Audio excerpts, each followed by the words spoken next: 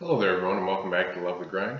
My name is Michael Preby and my website is www.lovethegrind.com. So we're going to find blog posts about spiritual growth, professional fulfillment, and a balanced approach to total health. Welcome back to this series of YouTube videos that I'm doing about prescription drug withdrawal and surviving that withdrawal.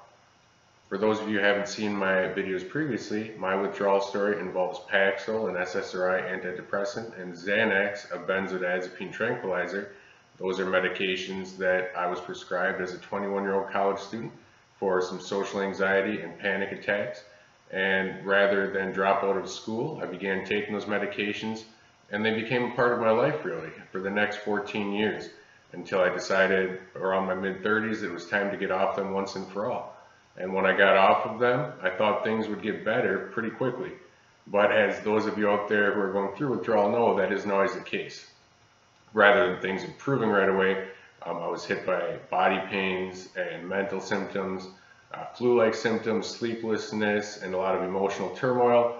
These were things I really didn't see coming, and they felt like they were never going to get better for a while, but they indeed did get better. And as I moved further along my own healing timeline, I saw improvements that I wouldn't have even thought possible, just a few months before I saw the improvements. So bottom line, I saw improvements, I saw healing. If you're out there going through withdrawal, you're going to see those things happen for you as well. If you keep a positive attitude and keep faithful in the process, believe in it, believe in yourself, and keep taking care of yourself in the right way, things will get better. Now, the topic of today's video is anger.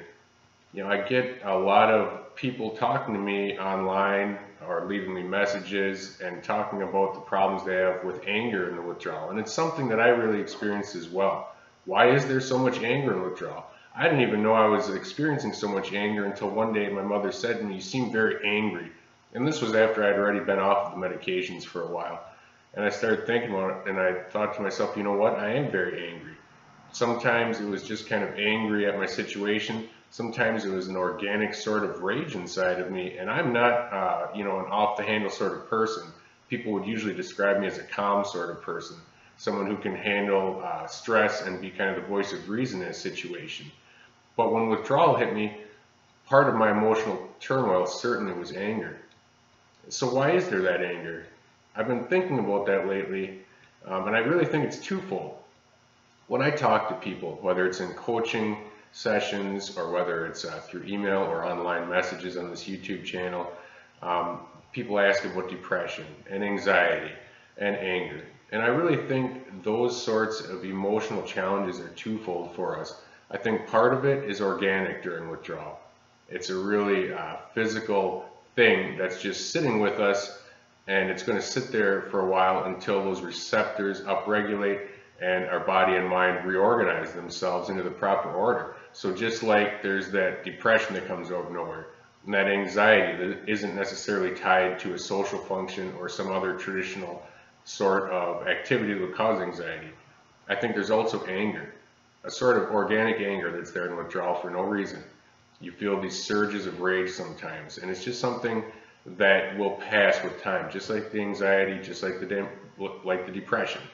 But I think there's also another sort of anger that comes with withdrawal, and I think it's anger at the situation, anger at the doctors, for putting us on these medications without much warning, maybe without any warning about withdrawal. I know I didn't have any warning about withdrawal. I barely knew what it was when I began experiencing it, and when I went to the doctors, they said it was something that should have been over in 2 weeks, not 2 months or 2 years.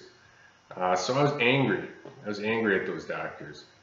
I was angry at the big pharma companies for sure, angry that they were just moving along without any consequences on a daily basis. The lines at CVS and Walmart and Walgreens and the online deliveries, they just keep building every day. The amount of people prescribed these medications just keeps growing every day.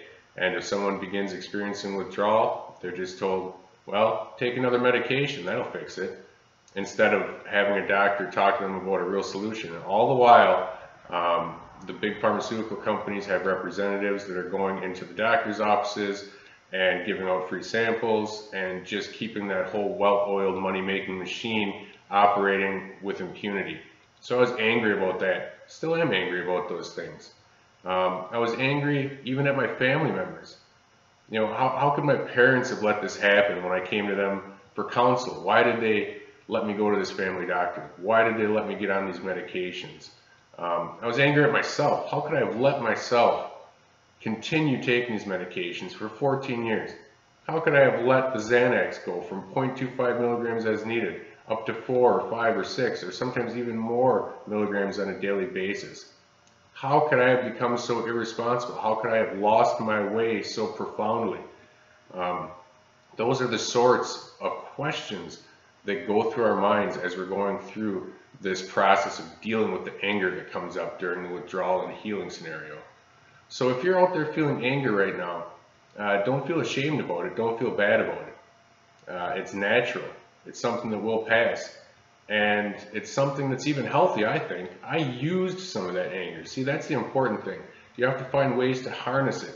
You're angry at the doctors, you're angry at Big Pharma, you're angry at yourself for being duped by these people, whatever it is, use that. Harness that anger into motivation to get healthy, to prove to these people you don't need them ever again in your life, to prove that you're going to take control of your best health, to prove that you're not going to be a pawn in their game anymore. And the rest of that anger, as far as being angry at yourself, angry at family members, or whatever you're going through there, work through that. Forgive people. Understand where people were in that process, including yourself. When we started taking these meds, we were hurting, and we just wanted to find relief, and our family members just wanted to find a way to help us. So do some forgiving and move on from it. Don't let it consume you. That's the important thing. Find ways to use it, accept it, but don't let it consume you, and begin looking forward rather than backwards. So if you're experiencing that anger that comes with withdrawal right now, don't feel bad about it. Process it, and then find a way to harness it. Find a way to use it to make your life better and better, because you will be able to do that.